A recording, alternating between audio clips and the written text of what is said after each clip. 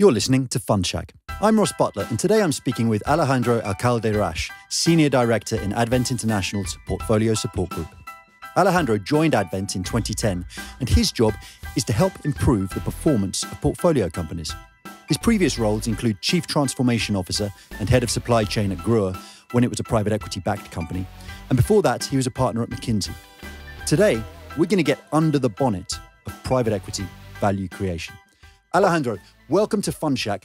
Can you just explain to us what the Portfolio Support Group is? So what does Portfolio Support Group mean? Well, thank you very much for having me, Ross. And yeah, what's Portfolio Support Group? What's our mission? Our mission is to support management in everything around the value creation programs that we want to get implemented in our portfolio companies. So we're coming with a slightly different background than our colleagues from the deal team side. So typically we have a combination of consulting experience in the first place, so kind of learning the toolbox. What are the different tools in the toolbox that you have? And then ideally we'd like to see colleagues who have also been able to use those tools in practical life. So my background is kind of representative. So first at McKinsey, learning a lot about operations excellence and strategy consulting tools. But then also within Grohe, I was responsible for actually getting those tools into action. And so we like to see people who have this dual experience. And then our mission is to sit together with the management teams and to align on the value creation plan, set up the right governance to execute those value creation plans, and then support as we go along with the implementation of all the different programs. All right. So would it be fair to say that typically people in the Portfolio Support Group would have more industry experience, like in companies, than people in the deal investment side? I would say so, although we have a lot of people that also have a background which is outside the finance, the pure investment banking world. But on the Portfolio Support Group side, yes, we love to see people who have also gotten their hands dirty and who have practical management experience. Because then it's also easier to interact with the management teams. You know, they probably recognize that there are commonalities between yourself and them, and it's also for you. It's probably easier if you have sat in the same chairs, if you have also been responsible for getting value creation plans implemented, because then you know what's difficult, what's not so difficult, and you know the challenges, and you have probably a better understanding of the situation the management teams will be in. Oh yeah, so particularly not just working in a company, but working in a private equity-backed company That certainly helps. It's always good when I can introduce myself and say that, well, I've sat on the same side of the table as they are sitting right now. So what might be helpful is maybe to go through the chronology of a deal from your perspective, because I think most of our listeners will be very familiar with the investment perspective. So I guess the simplistic way to think about your role is the deal guys come up with they find a company they like, they do their due diligence, they buy it, and they pass it over to you to improve it before exit. How does it actually work? No, the reality looks slightly different. So first of all, it's always good if we have the chance to get involved already before the deal is executed or done. So in the ideal world, I would be joining our colleagues during the due diligence phase. I would be also attending management presentations, expert meetings. It's always good if you get to know management early on, and they also have a chance to see you as part of the larger private equity company team. So very important early on that you're part of the definition of the value creation plan, at least how we see it. And then subsequently, once we're in the lucky position that we won the deal, we've signed the deal, then to use the time between signing and closing as much as possible and within the restrictions that the deal situation may provide, to already work on what are the next steps. How are the first 3, 4, 5, 6 months going to look like? What are the things that we would like to achieve? And if there is a chance already to pre-align these with the management team. I'm just slightly intrigued around the dynamic between the investment professionals and the portfolio support group professionals, particularly at this at this point? Because let's say I'm an investment guy and, I really want to do this deal. How do I view the portfolio support group person? How do I most effectively use them at that stage? That's a good question because it's actually kind of tricky.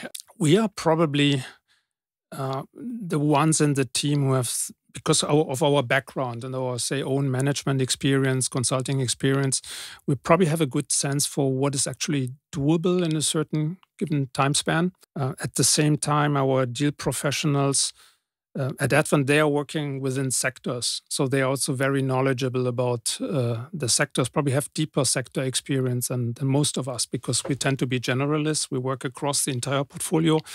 And in many cases, we are also working with them for the first time in a sector, potentially. And then our role is to kind of look at the deal hypothesis from the point of view as how can management actually get this implemented? Are these the right levers? How is the sequencing of the levers looking like? What could be potential third parties to support with the implementation of things? Are we having any perceived gaps in the management team that could become an obstacle for implementing things? What resources would we like to bring to play? And then together we're working on the investment thesis. But obviously at the end of the day, there is an investment committee that has to look at the different at the deal from the different angles, and together we'll come up with a decision on what to do with the company. But we are really a supporting group. Yeah, it is the deal captains who make the calls together with the investment committee. I can imagine that must be hugely beneficial, just from a kind of a grounding perspective, to know what's realistic. I've got that SMART acronym in my mind. Specific, measurable, but I think it's attainable or something like that. If you get enthused about a deal, you can maybe run away with yourself, and to have someone to say, "Hang on, this is going to take a lot longer than you think," could be quite helpful. Does that happen? Or am I not giving enough kudos to the investment guys? I think you're not giving enough kudos to the investment professionals, because we have a quite experienced team who have done similar deals before and who have a very, very good assessment of what's actually doable. Yeah. And in many cases, we would have already worked with these individuals before on a past deal. So we tend to be quite well aligned between ourselves, and then. Very rarely we have these situations where we would completely disagree on things, right. And then it's ultimately also it's a kind of managerial decision to go for it or not go for it, and I can't even recall a single deal where there would have been complete differing views on what's actually doable. I think we have a lot of experience in working together. So there are, for example, I'm spending a lot of time in the chemical sector, and since 2011, 2012, I've been working with one senior partner constantly on different chemical deals, and we know each other quite well. So we also we have a shared experience, and I think over time we have learned on how. If someone says something, you learn what the specifics are that you should be listening to, and where to focus on. I think experience matters a lot, I think, in this. If you can develop some rapport with your investment professional partner, that's got to help. And the same applies not just for the very senior guys. Because of this strong sector dedication, we have also people on the more junior levels that have repeatedly worked in the same sector with the same people. So we're quite experienced team overall with a lot of sector experience, and that clearly helps. How large is the portfolio support group? We're more than 40 people globally. Within Advent and in Europe, we're 12, soon 13. Yeah, so that's got to be one of the larger teams, I would imagine. Well, we have built it up over the last 13 years. So basically, on average, one person per year. And I think it is very difficult to actually grow these teams much faster than this. We have had a few years when we certainly had some step changes, but say on average, one person per year. Yeah. And that has worked well for us. We tend to have a team with high tenure. We had only one person leave our team in the last 13 years. So how do you hire? So obviously you need the geographic component, but do you also look for not just specific, are you looking for specific skills, specific sector expertise, or is it more general business acumen? We follow a model whereby the people in our group are generalists. So we're not following a functional model. There is basically two archetypes of how you can do this. One is where people would follow a functional perspective. So you have one expert who does commercial excellence, one expert who does lean, one that is focused on procurement and so forth. But you could also follow a more generalist approach where you say that one person tries to cover the entire value creation plan. And when we're in this second camp, with few exceptions. So over the last 3, 4, 5 years, we have started to build up more functional expertise, particularly on the HR and digital side of things, where we have people who are working on multiple portfolio companies in parallel and who are working alongside the generalists on a specific company. But our basic philosophy is that one portfolio support person should be able to handle 2, in some situations, 3 portfolio companies in parallel. Right. But then cover the entire value creation plan. And then on an as-needed basis, we can pull in specialized resources. We call them operations advisors. They are not employees of Advent, but they work on an exclusive basis with us and support the management team on very specific programs. So it could be someone who has very deep IT, ERP experience, someone who has been a CPO in the past, who has very deep procurement expertise, and we bring these people in if there is a specific need in a portfolio company.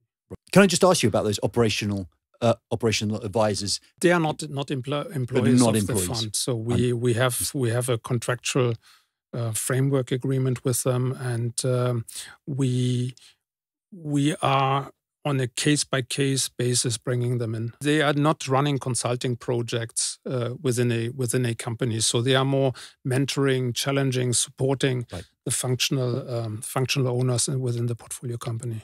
So Advent has had this portfolio support group function for quite a while now, but you're one of the early movers, and people in recent years, I say people, your peers, private equity firms have been speaking a lot about this. They've been building out their own teams. You were an early mover. You've come up with this model. To what extent have you been involved in kind of shaping it? I assume, when you set up something new, it's very difficult to get it right off the bat. Have you come up with the model that you've just described, or has it evolved? When we started this in 2009, that was when we were in this recruiting process, when I was also considering that role, we had a senior partner at Advent who had done a lot of kind of due diligencing what other private equity funds have been doing, and he had an initial idea of what portfolio support could be doing, and then I was the first hire in Europe. Basically, I just got a very simple framework, which was don't screw up anything in the companies and be helpful. Just be helpful.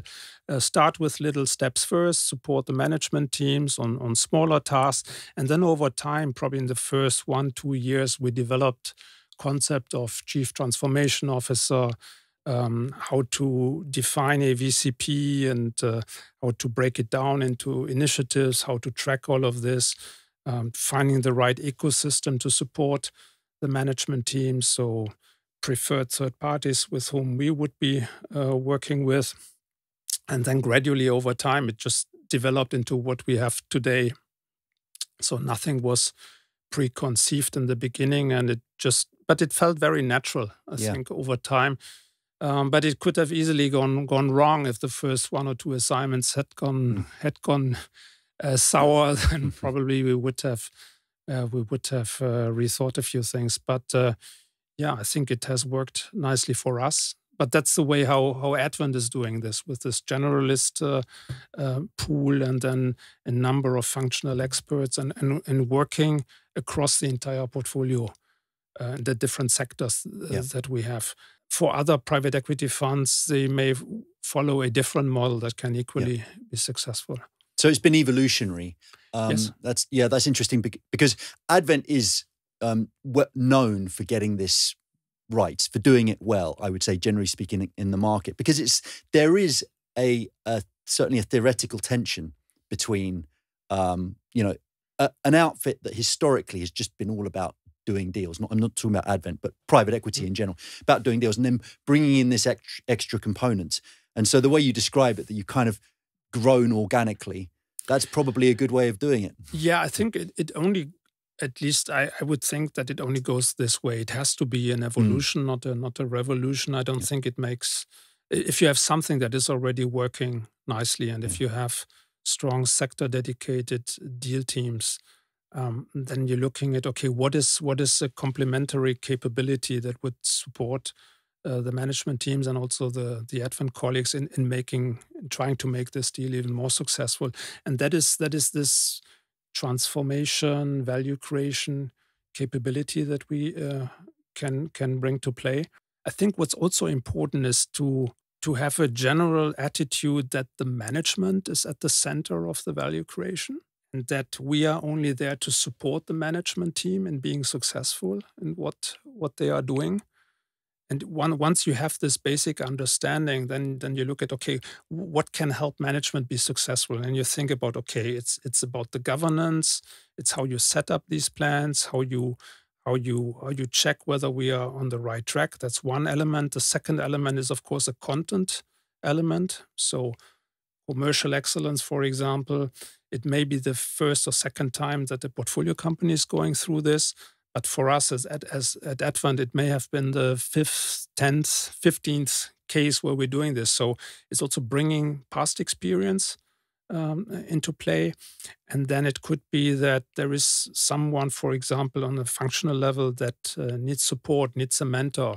He or she is probably doing the first carve-out. There is a lot of experience needed in how you carve out an IT system, how you set up your own ERP and so forth. And then if you have a network of people that you can bring in who have done this before, but who don't want to do it themselves, but rather support someone in being successful doing it, I think then you have the different elements that are required to make this deal hopefully successful. Besides all the other macro things that need to work out. I would imagine then that soft skills are going to be quite important, because if the management are leading the charge on this, it's kind of easy for private equity to go in and we're in charge and we're changing management if it doesn't work out. But if you've got to partner with people, they've got to trust you and to some degree like you, I guess. Yeah, well, this is I think the whole trick, because on paper everything sounds relatively straightforward. Yeah, you think, okay, we're bringing the best of two worlds and bring them to play, and we share our but the reality is much more complicated actually, and every deal is different. Yeah, so we have. I'm working a lot in chemicals. So chemicals has been, during my consulting time, has been my deep spike. And it's now also at Advent. We have a tremendous flow of chemical deals in the last years. And so I'm repetitively working in that space.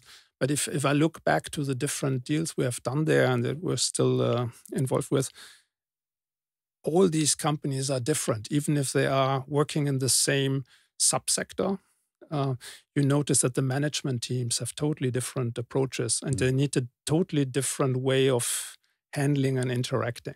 So we have very, very independent management teams that do not like and rely on external advice so much, because they have a doing mentality where they rely a lot on their own teams. And then we have other teams who have maybe a different background, different heritage. They come from parent companies that were used to using a lot of external advice and also rely on them. And so the value creation plans tend to be completely different, not necessarily in terms of the levers, but in the way how they are implemented.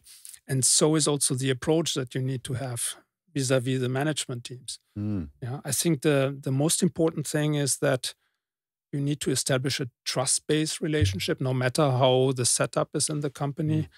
And you also need to spend a lot of time with the management teams, ideally on site, not just with the C-suite, but also with N-1, N-2, N-3, to really understand what the opportunities are within the company.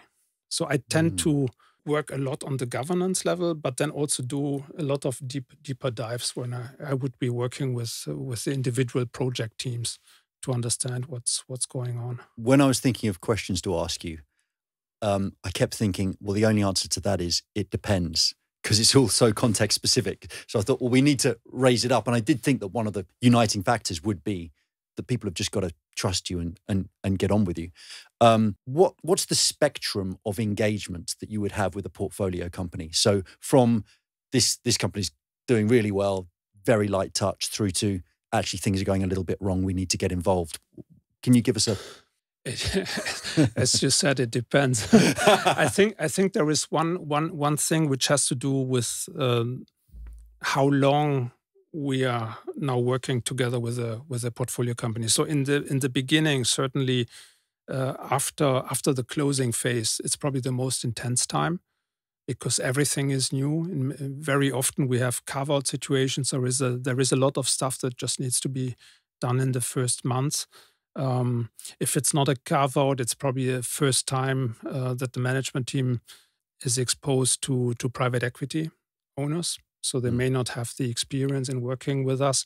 And so there is a lot of time that you spend on talking through, okay, how should we set up the VCP? What are the right levers to address? How should we sequence them? Do we have the right resources in play? So in the beginning, say the first year, actually, it's quite intense. It can be 2-3 days a week. And then over time, when things get more mature, when everything is a little bit more settled, your interactions will be a little bit more punctual. So maybe it's a day a week. Then there is a second one which has to do with, okay, in which situation is the company? Yeah. Right. Certainly, if there is a bigger bolt-on acquisition, then there are more hands on deck required in order to integrate that company. So there could be another spike later. As you mentioned, if the company is going through more turbulent times, I don't know, there is a need maybe to look into the cost base, then you would also probably go deeper and spend more time. It really depends, yeah. In an ideal situation, you have everything kind of going smoothly, and then you just focus on a few interactions per week. But it all varies very much. There are times like the current situation, particularly in the chemical space, where a lot of hands are required on deck. So it's certainly intense times. If you have seen this before, you know how to handle this, and you know what's the best way of supporting the management teams is. If I may just jump back to a couple of the specific, value levers, as they're called. You mentioned that, so you're mainly generalist, but you are starting to hire a couple of more specialist people. And you said digital and HR. I can kind of imagine why you'd need specific digital people. It's technical and specific and so on. But HR as well, that strikes me slightly more of a generalist competency. I think it's all about people in the end. Yeah, we say the management team is at the center of the value creation plans. And the management team is a broader definition. It's not just the CEO, CFO, CIO, but there's also a management development agenda underneath. You want to have people the right positions underneath.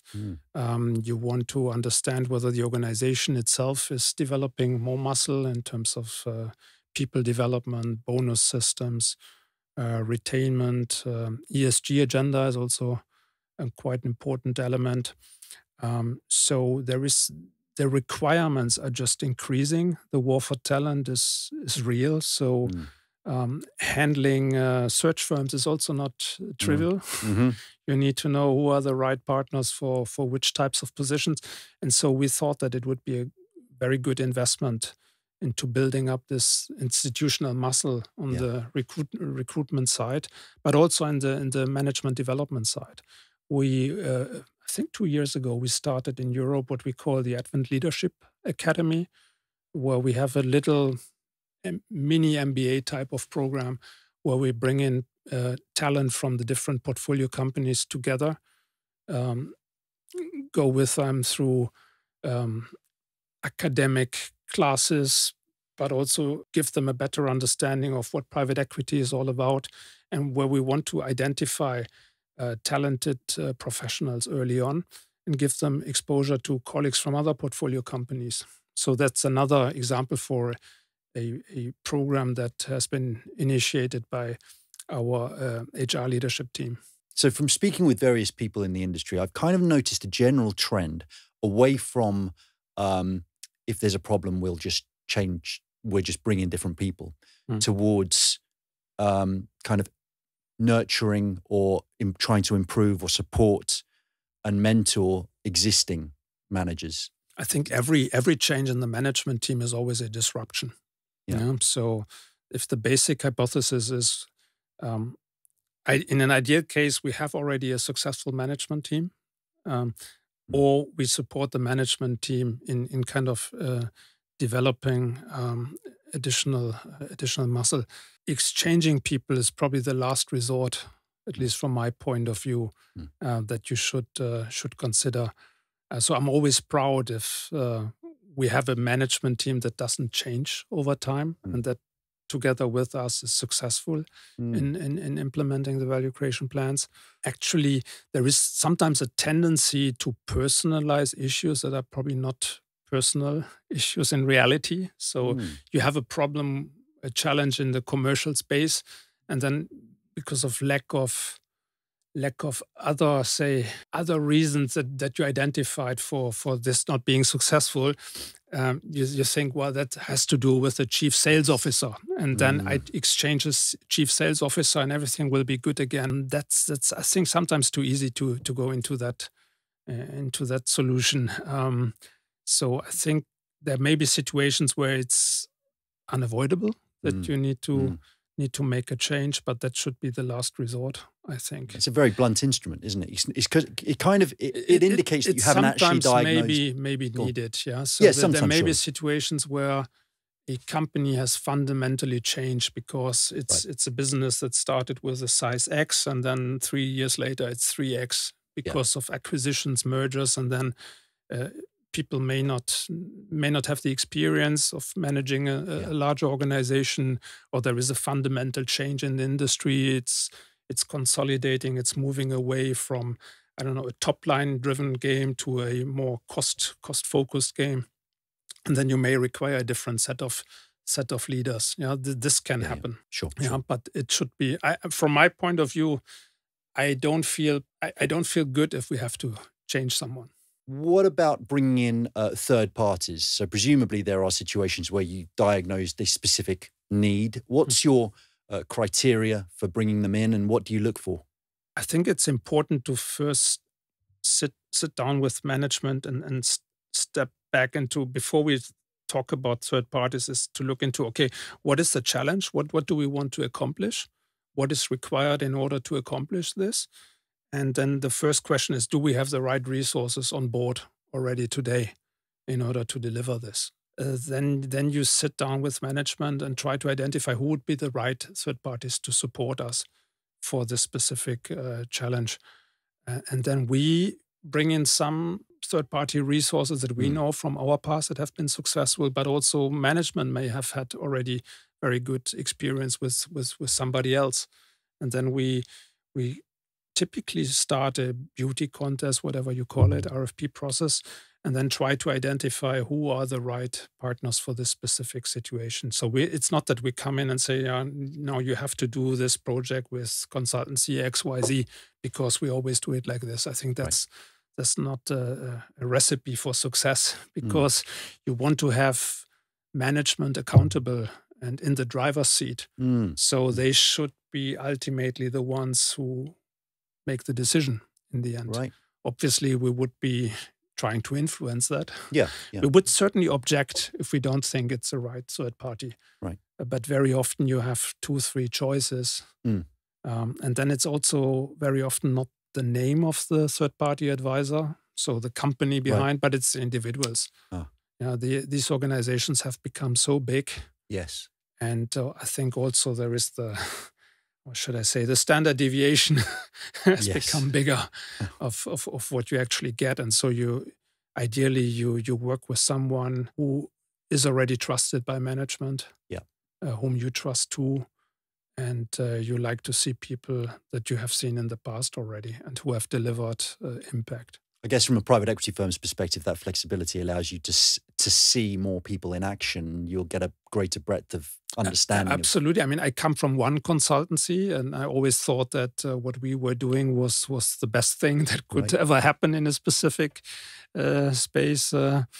But then when you see what all the others have to offer, then you realize that you only knew so little in the past. Yes. And that there is the space out there is just huge. But it's also tricky to navigate in that space. You need to find the right ones for this specific situation. And one firm that may have worked nicely in one situation may not be the right one in another situation, just because the context is different, the management team is different, the style of management may be different. So you need to be quite flexible and adaptable to it. So the value creation plan, it sounds like the key document is kind of like your North Star as you travel through this process. You kind of write it, I suppose, at the start of the investment. How often, in practical terms, do you actually, or the management team, refer to it and refine it and adapt it as it goes along, or are you just up and running by that point? Well, it starts basically with the deal thesis. Yeah, which is obviously driven by the deal team. Yeah, the deal team is looking into different investment opportunities, and for every investment opportunity, there's always the question: what do you want to achieve with this company? What are the value creation levers, and so forth? And then when you get then involved during due diligence phase, you bring in your own input, your own experience from your past portfolio company situations, and then this evolves to a point where this becomes part of the final investment thesis memorandum. Right. But then latest after signing, you also want to look at, okay, what is management's view? Yeah, so you take your investment thesis, you combine it with the management plan. Already during the due diligence, the management will have presented a 5-year plan to you with some deal idea, some value creation ideas. And then you try to blend the two. Yeah, in many cases, you will find that the things are complementary. Yeah, that you had an idea in one particular function, and management had something else in another function. Then they are additive. Sometimes you find that their level of aspiration was maybe lower than what you thought could be doable. And then you need to align it with management. You sit down, basically, you go through, okay, this is what we learned during due diligence. Let's now talk about what we learned in the due diligence, what your plans are. And then we try to combine the two things. And then we have kind of a starting value creation plan. It's kind of the things that we would be doing in the first 2 years or so. Obviously, there are sometimes longer-term things that we need to initiate. Like if it's a roll-up in a certain sector, you need to already think very early on, okay, what are the different acquisition opportunities? And they may or may not work out. But say on the more homemade things that you can do internally, it's difficult to think more than 2 years on. Yes. Yeah? And after 2 years, it makes sense to just sit back and rethink what is kind of VCP 2.0. Yeah. And kind of what are the things that we should add. It's very rare that an initial deal hypothesis is still valid 5 years later. Yes. I mean, the core elements will still be valid, but the way how we get there may be different. So it changes over time. And if you're in turbulent times like in the last years, where you have to cope with supply chain disruptions, you have to cope with energy crisis, you have to be very flexible. Because I was thinking, say you've got a 3-year plan, but you can't exit exactly when you want because the timing has to be right and so on. Yeah, timing is one thing, but also the industry as such can go through different cycle phases of the cycle. So in chemicals, for example, a longer period of challenging times, let's put it this way, than it used to be a few years back. What's causing that out of interest? I don't know about the chemicals industry. Energy, it's disruptions in the supply chain, that it's plants that are being taken out by suppliers, by competitors. So there is a quite radical change, I think, You see similar things in the pharmaceutical industry. We had a terrible 2022. Very challenging because of supply chain disruptions, products that are coming from China, from India, precursors into pharmaceutical products that have gone through turbulent times. And then 23 is a totally different year. Yeah, you see that all these things that didn't work so well in 22 all of a sudden are coming into place again, and that you go back from seizing up a smaller growth rate into a much higher growth rate the following year. So you need to be adaptable with your value creation plans. Now that we've seen those risks being borne out, are you more alert to them on the way into a company? You're like, well, this company is too dependent on elongated supply chains, or have things just opened up more and that was a one-off? People have become more critical of what risks you are willing to undertake with a portfolio. You have learned from your past experience. It's like every child, once you put your hand on the hot stove, you will probably be more careful next time. And the same thing is here. So if you realize that there could be supply chain disruptions just because you're dependent on single source suppliers, you will focus more on, okay, what is dual sourcing? What is the lead time for a certain product? I think this kind of collective experience is important that you have that. And that's also why it's so important to have a team that has experience in what they do. Like, I'm now 13 years in my role. Many of my colleagues are 5, 6, 7, 8 years, 10 years in the same role. So they have already gone through a number of challenging economical situations. So you learn from these things.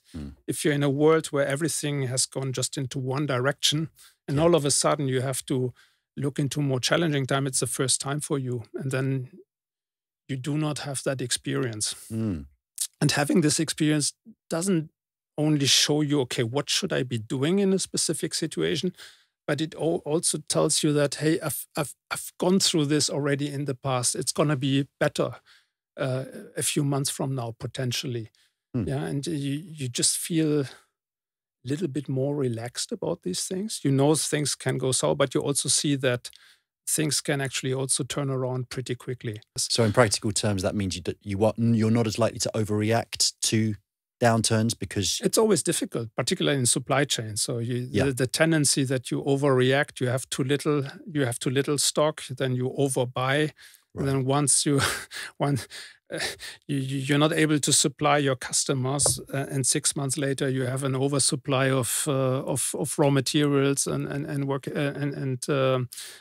in progress materials, and then your inventories will go up big time. And then you have another challenge.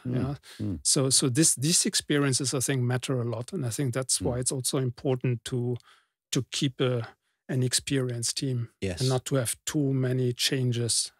You need to have stability in your portfolio support groups. So there's an inverse relationship between the general trading environment and your learning rate. But you can also learn from good times. Yeah. Better that way. Buy and build has become, well, for quite a while, an increasingly important part of the upside in a private equity play. That strikes me as kind of an investment side skill set. To what degree do the portfolio support group get involved in that at Advent? Buy and build, it's a lot about the capability of a company to be able to integrate the business that you have bought. It varies a little bit by sector, but if I look at the more industrial space where you have physical goods that you're touching, you need to be able to integrate that company into your sales and operations planning process. You need to be able to integrate them into your ERP landscape.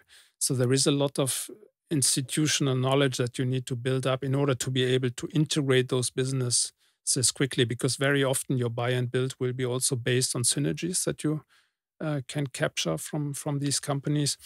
And then it's important that you can actually realize those synergies, and that requires that you integrate them. There are certainly areas in the tech space that work differently. I can only speak of the industrial part. So it's very important that you develop this capability as a company to be able to take a company, take your own processes, and put those processes into that company that you acquired.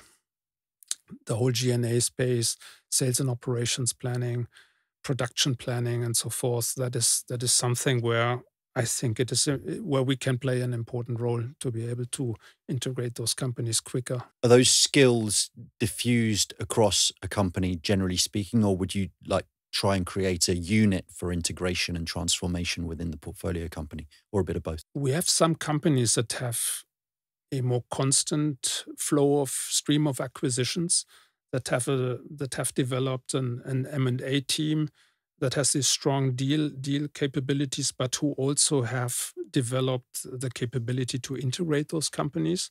So yes, wherever meaningful, you should have that as a dedicated team within the organization.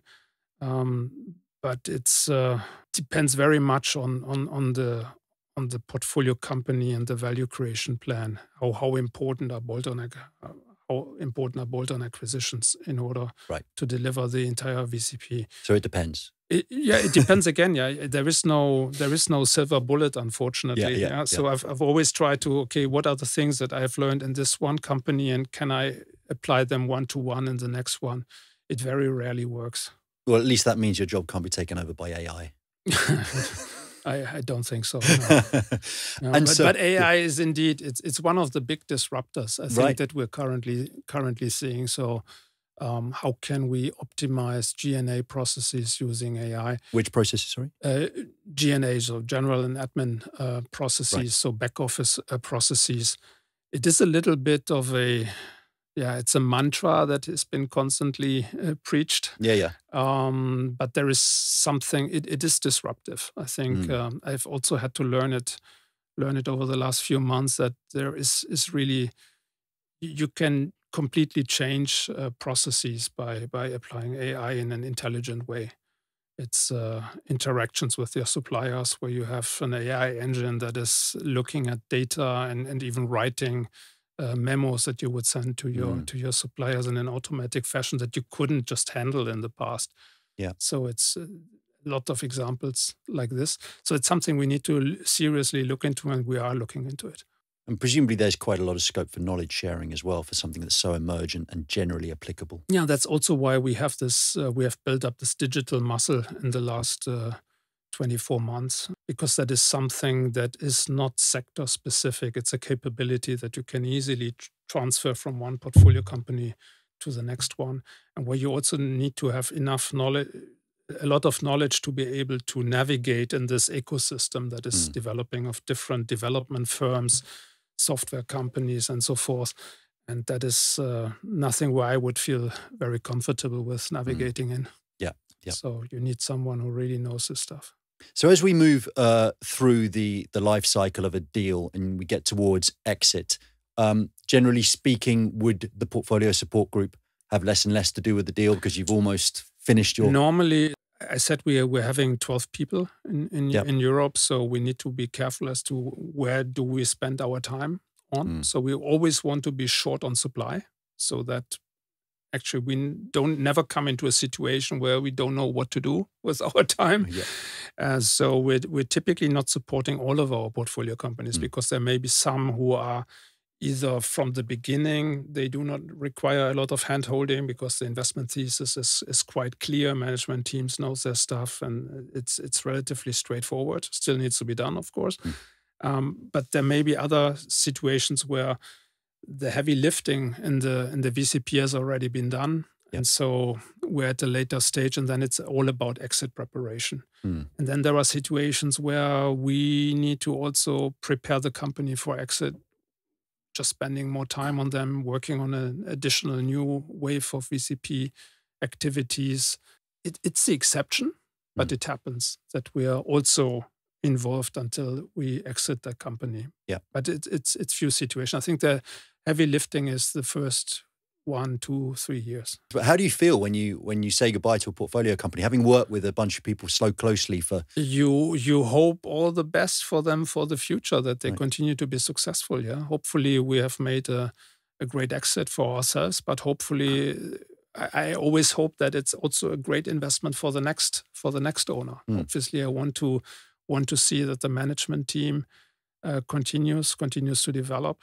And it's not like you sell it and then you forget about it. You're still interested, and also there are some sectors where you meet again. Not necessarily because it becomes another deal, like a second acquisition. Yes. But it could be that you may work with this company as a supplier or as a customer. Right. So if you're in an industrial space, in chemicals, for example, it can happen that your past portfolio company may become a supplier of a critical raw material 3-4 years down the road. So the better your relationship to them, the easier it may become to work with them again. Or it could be that individuals, you meet them again in a different role, in a different company. So it's not it's not like fire and forget. It's quite the opposite. Yeah. So it's private equity is essentially it's an iterative game, and I think that's what people who do not understand or are not involved in private equity. The general public perception of private equity can be very critical. We get it sometimes in our comment section. Yeah, some private equity people are nice, but mainly they just buy, leverage, and sell. But what that misses is the integrated nature of business, and also the fact that you're not just doing one deal and then you're done. Your reputation spreads across time and across deals and across sectors. First of all, very practical things. You can only make a successful exit if that company has a brilliant future ahead, because otherwise, who would be buying that company? So I'm coming from Germany, so we had what we call the locus debate a few years back before 25-ish, where even the government was stating at some point that private equity will come in and like locusts will fall over the companies and they would leave nothing left behind. I mean, it's a complete misperception of what we're trying to do. We're trying to create industry leaders, and long-term industry leaders and companies that are successful also for the next shareholder. Otherwise, no one would be paying the premiums that we hope to get for those businesses. And then your reputation matters a lot. In Germany, if you're perceived as someone who treats the management teams and the employees badly, you will have a very hard time in getting your next deal. So I think it's quite important that you're creating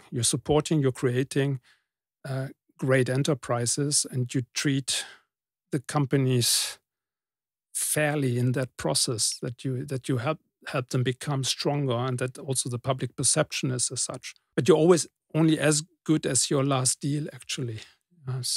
Right, like Hollywood. It is like that. So the memory is also sometimes a bit short. So you've done more than a dozen deals. Do you look back generally and think this is a very worthwhile enterprise, created value, and yes, absolutely, good for the world? Absolutely. No, definitely. I mean, otherwise I wouldn't feel happy with what I'm doing. Yeah.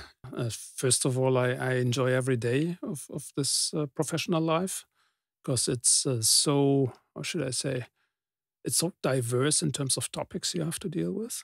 That's interesting. But then you're also proud if you exit a company and you see it being successful a few years later. Yeah. Well, that's a great point to close, but I actually have a bit of a cheeky question. Okay. So I was speaking to a chief investment officer the other day, and we were talking about private equity firms themselves and how well run they are. And I made the observation that, you go in and support portfolio companies and make them better. So, why isn't it just standard procedure to always be introspective as well? And he made the valid point. He says, yes, but portfolio companies don't do it to themselves. It's actually quite difficult to make yourself better. It's easier to make someone else better. Now, you sit slightly separated from the main part of Advent's investment side, and you're always looking at how to improve companies. So just from your perspective, in terms of how private equity firms are run in general, perhaps, do you ever think, that could be done better? I'm sure we see this every week. There are things where we could think, okay, why are we doing it this way? Why aren't we automating the way how we are gathering information from the companies?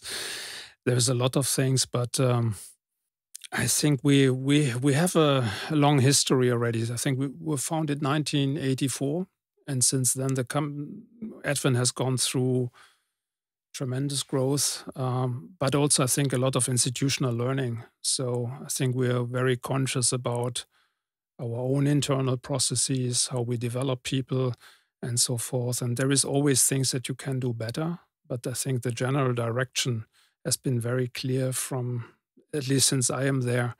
And I think yes, we can improve things, but we should not be trying to make an internal portfolio support group program just on ourselves. So we have a number of things, yeah.